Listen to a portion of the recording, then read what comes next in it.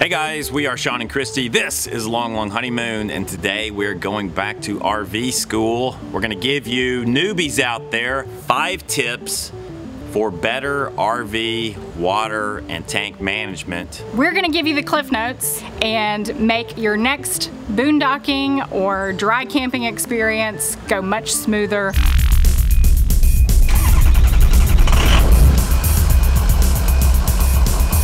If you're an experienced RV traveler, you may already know a lot of this stuff. However, we invite you to watch also and share your wisdom with the rest of us in the comments beneath this video. We'd like to hear from you what techniques you use to better manage your water when you're traveling in an RV. Our Airstream setup is fairly typical. We have 3 water tanks, a freshwater tank, a gray water tank, and a black water tank. Freshwater tank is exactly what it sounds like. It's fresh water that we pump in from a city water connection. Typically, we filter our fresh water. Some people put additional treatments in the water. I don't think you really have to do that. We very rarely do that. But fresh water is always fresh, and that's the reservoir that your water pump is gonna draw from when it pumps water into the toilet and into the shower and into the sinks. So just remember, your fresh water is water that you haven't used yet, and your gray and black water is water that has been used and is dirty, waiting to be disposed of. Gray water is water from the sinks and the shower. Black water is the contents of the toilet. When you think about the contents of gray water, obviously it's mostly soapy water because it's shampoo, soap from the shower, soap from the sinks.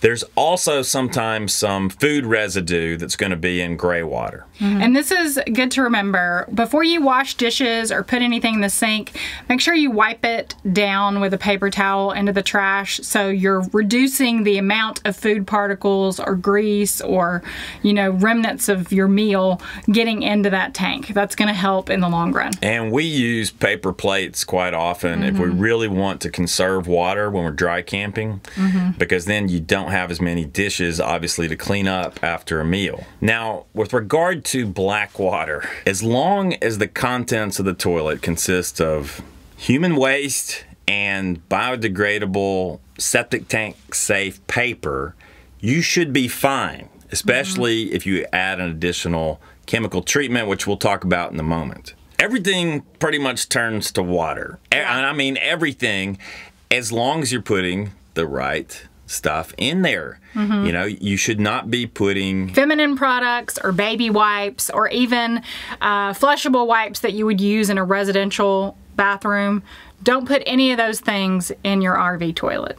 Don't even want to put Purell or any of those sort of cleansing wipes into the tank, because they're helpful little enzymes and you don't want to kill those off because you want those in there breaking down solid waste. That's right. And you also need to remember when you're cleaning your toilet not to use residential cleaners that you would use in your toilet at home. Those can be detrimental not only to the contents of your tank, but to all the rubber seals and things that you have in an RV toilet and system that you don't necessarily have in a residential system. Your water pump. Some people have asked, when should I use the water pump? Well, if you are not connected to city water, you're going to need to turn on your water pump in order for water to flow out of the faucet and into the toilet and into the shower. So anytime you want to use water and you're not hooked up and connected to city water with a hose, you're going to want to turn on your water pump. And in our Airstream, we have a little control panel right there, and I just turned on our water pump. So you can just flip this switch. We also have a switch in our bathroom. So we've got 2 places where we can turn on that water pump depending on where we need to use the water. At least in our rig, we have a little light that tells us that the pump is on. What's important about your water pump is not just when you turn it on, but when you turn it off. And our practice usually is to turn the water pump off whenever we're not using the water. It's very important that you don't leave the water pump on before you get onto the highway and are traveling. We've heard some nightmare stories from people who have accidentally left their water pump on, and while they've been riding down the road, somehow a faucet jostles on, and then when they arrive at their destination, they open the door to their camper and they find that it has flooded from the water overflowing from the sink or from wherever the water got left on, and it just can create a lot of problems and a big mess. So if you are using the water out of your freshwater tank to wash your hands or shower, you're basically going to turn your water pump on and then turn on your faucet, right? Super simple. So there we go. We have free flowing water. We can wash our hands. If you're in the shower, you turn on the faucet there and you've got water running through the shower. When you finish, turn off your water pump. Easy as that. So how is flushing your toilet different? Well, it's a little different than a residential toilet in that you manually control the amount of water going into the toilet and leaving the toilet. You turn your water pump on, you use your bathroom, you're ready to flush, right? Most RVs either have a foot pump or they might have a hand pump that you use to flush the toilet. So we have a step foot pump. So when you push halfway down on this pump, it starts filling the toilet bowl with water. So you see that? Water's going in. When I want that water to leave, I depress it all the way. And you can see it opens up the tank and the water flows down, right? Well, something to remember in an RV toilet, when you close it from flushing, you want to make sure that there's enough water in there to completely cover that seal down below. Because if you flush your toilet and you leave the water like that, you're going to smell the contents of your black water tank. So you want the water to completely cover that whole open area. And that's what's gonna keep you from having any sort of smell seep up from your black water tank. So when you go to clean your RV toilet, don't use those residential toilet cleaners like you buy at the store, because basically once you clean your toilet bowl with those, that water is gonna go down and sit in your black water tank and can potentially do damage to that tank and seals and that sort of thing. The way I clean our toilet, and a lot of you might chime in and have a different way of doing it, I drain the water out of the toilet bowl. In fact, I'll turn off the water pump so there's no water at all in the toilet bowl. And then I'll put on some disposable gloves and I'll grab a couple of Clorox wipes and I will wipe out the inside of the toilet bowl with the Clorox wipes. And then I will dispose of the Clorox wipes and my gloves in a garbage bag, right? So nothing is going down into the black water tank that is a chemical. Then you can turn your water pump back on and fill your bowl with water the way it's supposed to be. Our policy is to put tank treatment in after every black water tank flush. The tank treatment that we like to use is this BioPack because it contains enzymes, supposedly, that really help break down solid waste inside the tank. And especially if you're going to leave your RV in storage for any period of time, I think it kind of makes sense to have something in there that's kind of working on any kind of solid waste that's inside the tank. Now, we've heard a lot of homebrew solutions for tank treatment. One fellow, for example, recently told me that fabric softener works well in his tanks. Or maybe you have a homebrew solution for a tank treatment that you like to use that works well with your water tanks. If so, post a comment, would be curious to hear it. But we like these BioPacks, and again, I use them pretty much after every black water tank flush, and occasionally in the gray water tank. Because even though the gray water tank consists mainly of soapy water, there's often some food residue in there. And you could get odors from the gray water tank too if you don't occasionally put in a treatment to kind of deodorize that tank. And I'll show you, these things are kind of in these convenient little serving sizes, and this little packet will dissolve once it's exposed to water. So I have here my BioPack, and we're going to add it to our gray water tank. And to do this, I could put it down the drain of the shower when I'm taking a shower, or we could put it in through one of the sinks. And so it's just gonna drain down into that gray water tank. And just for ease of filming, we're gonna use the sink here. So I'm gonna put it in and add some water. And you can see how this little biopack will work.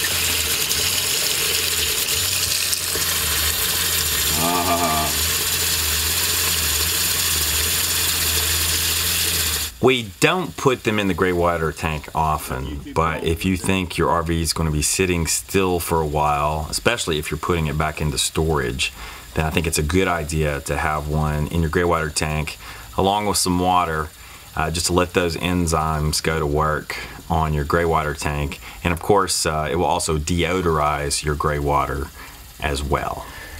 Welcome to our Airstream shower. Yep, let's take a shower together, folks. And you ladies out there, there will be an uncensored version of Showering with Sean on our pay-per-view site later. RV showers are a little different from showers in a brick and mortar house. That's because of the limited, not only water supply, but water storage capacity of your tanks.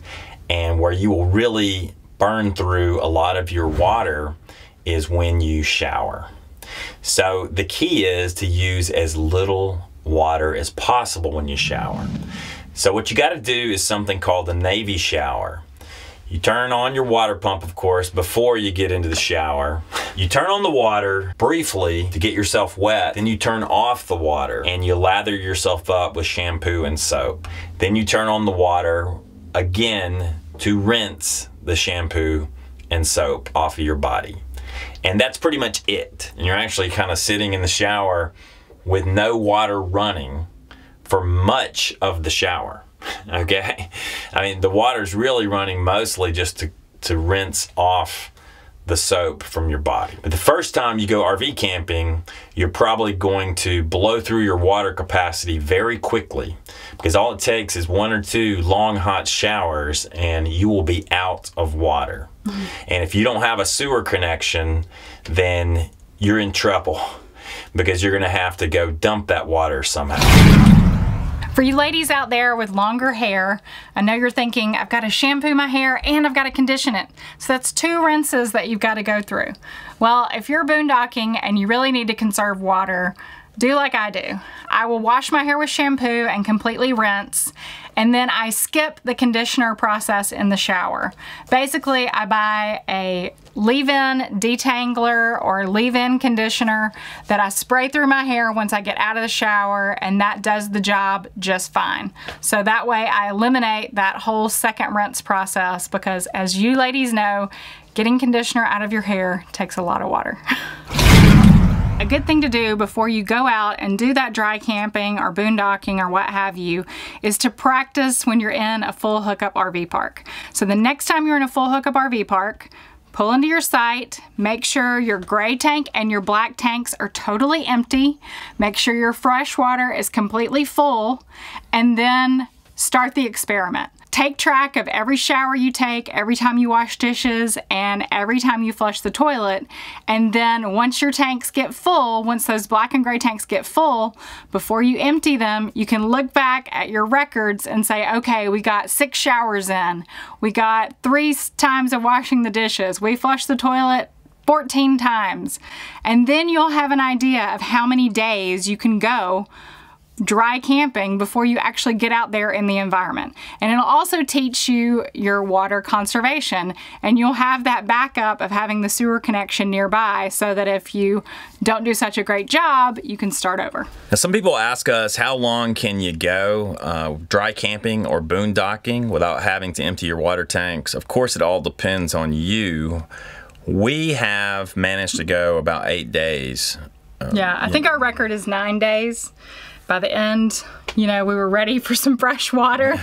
But, you know, it also depends on the size of your gray and black tanks. Our gray tank is 39 gallons. If you're in a big Class A motorhome, your gray tank may be 100 gallons. So That's part of the equation as well. Yeah, it kind of depends on you and whether you're in a situation where you need to shower a lot every day. If you're camping in one of the sort of drier, cooler climates in the country, you may not have to shower quite as often, and you can stretch out those tanks. So that's it, guys. 5 tips to help you better manage your RV water situation when you're out there traveling on the road. We hope this video has been helpful to you newbies out there and you experienced RV travelers. Once again, we want to invite you to post a comment beneath this video. Share with us your techniques that help you have a better experience when you're managing water, boondocking, or dry camping with an RV. If you guys enjoyed this video, please hit that like button and share it with your friends. Also, if you haven't yet, please hit that subscribe button. It means the world to us to have you join Loloho Nation. One other thing you can do to make sure you never miss a video when we post a new one is click that little bell icon next to the subscribe button. That way you get a notification every time we post a new Long Long Honeymoon video. Until next time, Loloho. If you liked the video, give it a thumbs up. If you disliked it, give it a thumbs down. Feel free to leave a comment. And of course, don't forget to subscribe. Hey guys, if you like our videos, a great way to say gracias, senor, is to visit our store on Amazon. You can go directly to amazon.com/shop/longlonghoneymoon, or you can go to longlonghoneymoon.com and click the large supply store icon on the main page. The icon is so large, I don't even need my eyeglasses to see it. In our store, you will find all sorts of cool stuff, including Long Long Honeymoon hoodies, Long Long Honeymoon t-shirts, my hat, my shoes, my old underwear, my self-respect. Everything must go. Proceeds from our Amazon store are reinvested into our show, which requires large amounts of duct tape and lubricant to keep running smoothly. Who let the flies out?